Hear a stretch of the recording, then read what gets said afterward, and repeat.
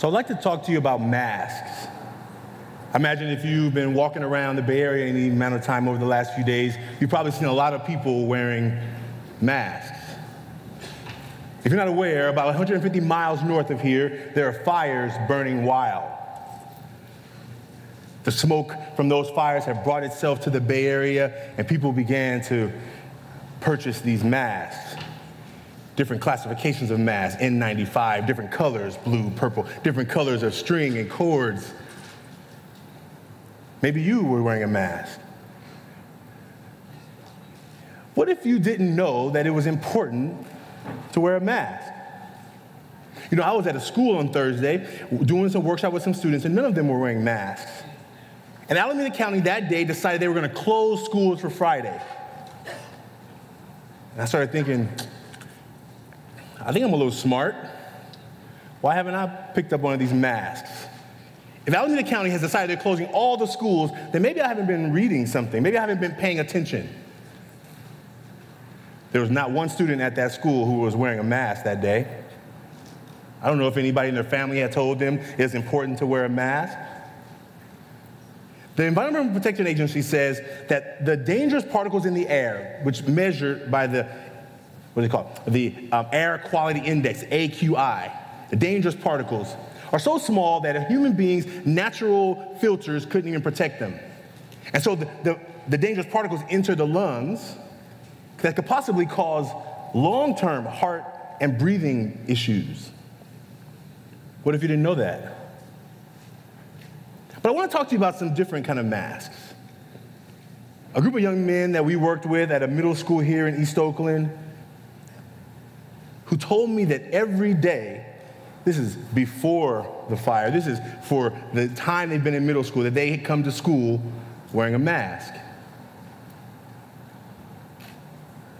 Every day, they get up in the morning, they get ready, show up to middle school, and they bring their mask with them. But these masks you can't see. And these masks are not to protect them from some fumes or smoke or something in the air that is subparticles that you can't even see. Their mask is to protect them from other people. What if you, thinking back to yourself in middle school, did you have to wear a mask? How did you have to show up to middle school every day so that you could fit the part? So you could be a part of the community? So you could fit in or not fit in or just be? I realized that these young men, as they were talking about their mask, in a very anonymous way, were really clear that every day they showed up to school, they had to show a certain part of themselves. Funny, happy, cool. Remember middle school? But those same young men realized that the things they couldn't show on the mask was family problems, their real life, the real stuff they were going through. And some of them even said, you know what, I can't even tell you what I can't tell you. That's how serious it is. Think about yourself in middle school. What were you going through that you couldn't tell anybody about? What were some things that you were dealing with when you were in middle school that you realized that, oh, I can't tell anybody about this. There's nobody to talk to about this. What about today? What mask do you have to wear to be respected by the people you want to be respected by? To hang out with the people you want to hang out with? To work in the place that you have to work? What mask do you have to wear? You see, we have collected in this 100,000 mask challenge, we set a challenge for ourselves to collect 100,000 masks from all over the world. We've collected right now about 28,000 masks. And with those masks, whether we are in Colombia, South America, or we're in Canada, or we're in Auckland, New Zealand, or we're in Oakland, California, people, young, older, parents, educators, entrepreneurs, global leaders, are clear that there's a part of ourselves that we have to keep behind this mask. It's not the particles that we're worried about our health.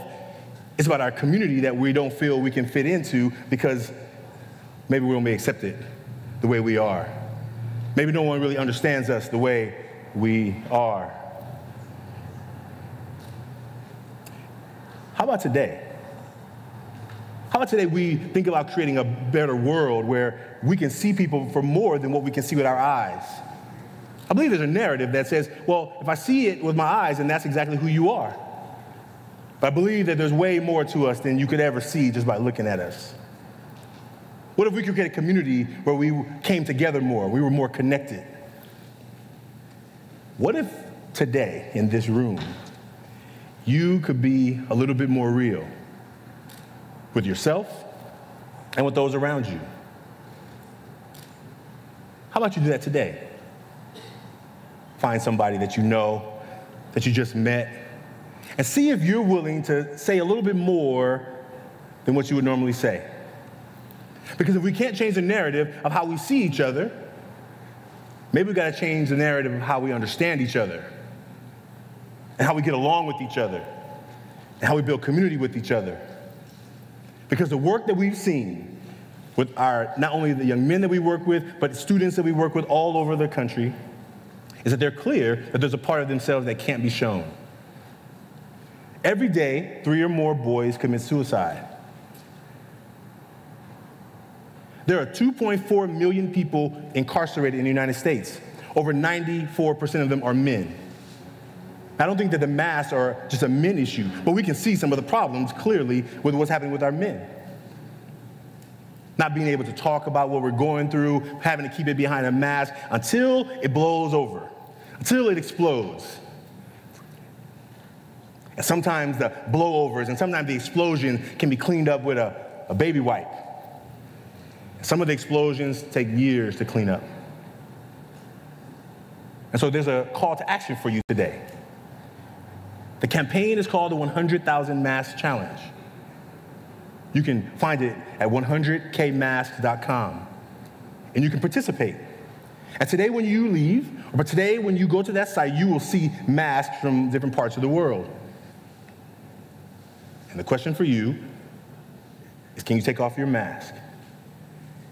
It's anonymous. It's an opportunity. But what we found that people, when they participate and when they recognize that they're not alone, it begins to build community deeper than we could ever do with just walking by each other saying hi, hello. It builds deeper connections with each other, recognizing that there's way more to us than I could ever know just by walking by you and judging you based on what you're wearing, the color of your skin, the body that you were born into. And so the call is for you today. In the back of the room, the cards are there for you to take one with you, and maybe you do it with your friend, maybe you do it with your family, maybe you do it with your community, maybe you do it with just one other person. And with that support, with that work that we can do together here in this room, I believe we can change our community and we can change our world. Wouldn't that be amazing? I think so. Thank you.